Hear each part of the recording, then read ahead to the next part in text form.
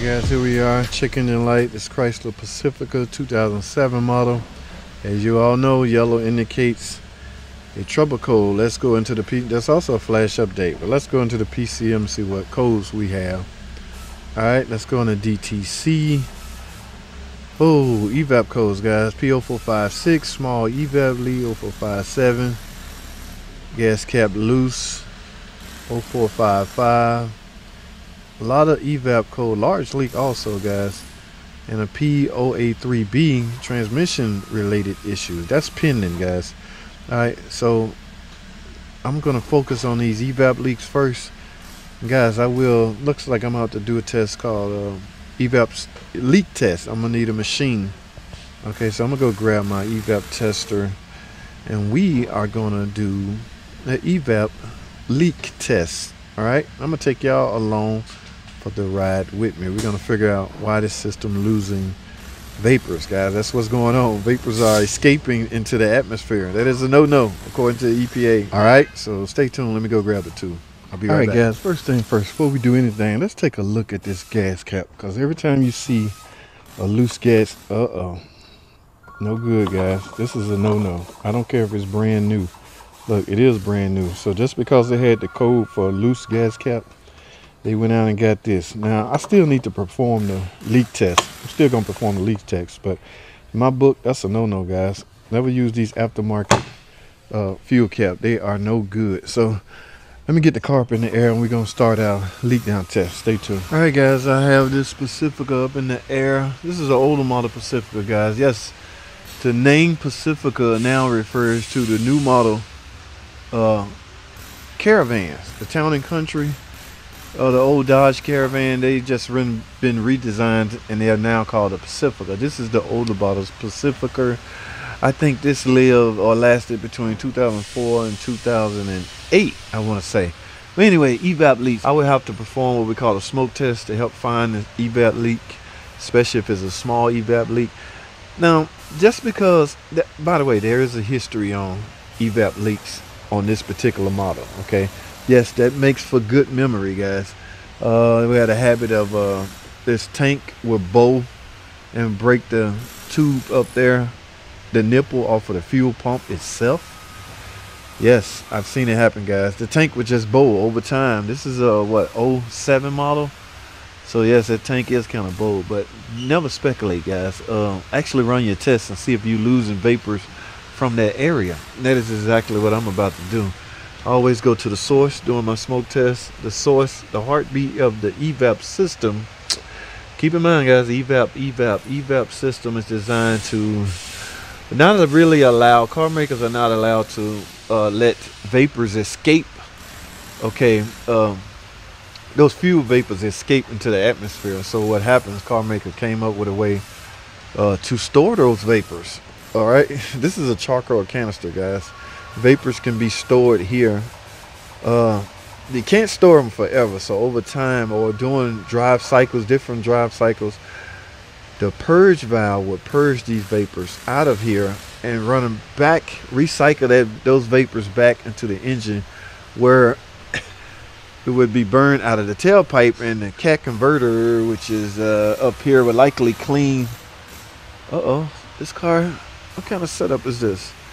The cat is designed to clean up the exhaust coming out, hopefully turn everything into H2O, water. All right, I don't know what kind of setup they got going here. Okay, yeah, wow, this is an 07 model. This cat, oh, this would be a real fun to replace. Well, anyway, guys, that's EVAP system in a nutshell.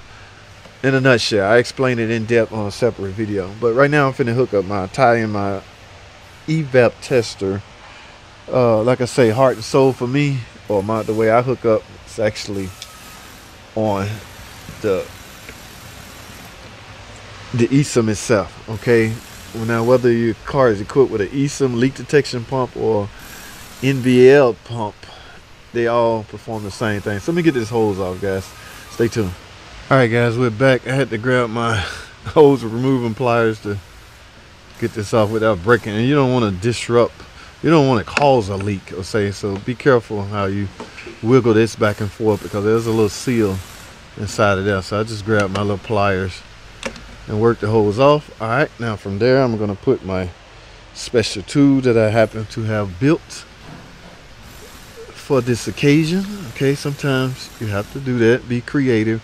Now what I'm gonna do with this hose is I'm gonna force steam and air into the system to help me pinpoint this leak. Now this hose right here, I will attach this to my special tool. This is the machine we use to help find small EVAP leaks. All right, it will inject steam and air into the system in hopes of finding the leaks. Now it's air operated, so I have an air hose on it, and you need power supply, so I have my used battery right here. So now all I do, guys, is hook this up to my hose right here. It's your real good connections. I'm gonna let that hang right there and simply turn it on. Now as far as it's pumping steam into it also, but as far as air, this is what I really go by. This helps with small leaks. The goal is for this ball to drop all the way down to the bottom. If you get all the way to the bottom and stays, that signifies that there is no air leak. Okay, if it hovers around like right up in here, then there's a small EVAP leak. Now let's test the system out, guys. Let's create a no leak scenario. Let me squeeze this hose, see if that ball dropped. Yes, okay, the ball dropped because I simulated no leak. Now I'm gonna let it fill the system up and tell me if the system has a leak. All right, this could take between 5 to 10 minutes, guys, so I'll be right back.